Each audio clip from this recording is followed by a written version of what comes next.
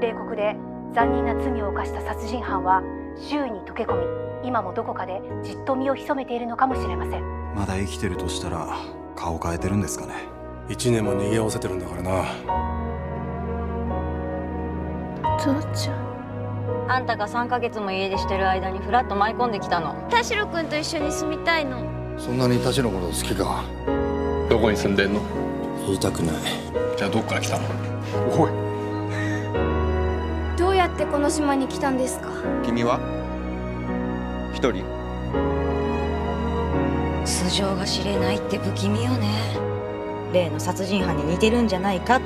まさかお前のこと疑ってんだぞ。疑ってんじゃなくて信じてんだろ。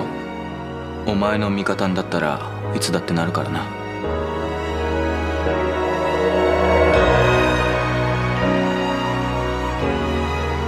いくら泣いたって怒ったって誰も分かってくれないでし俺逃げたんです。ょ。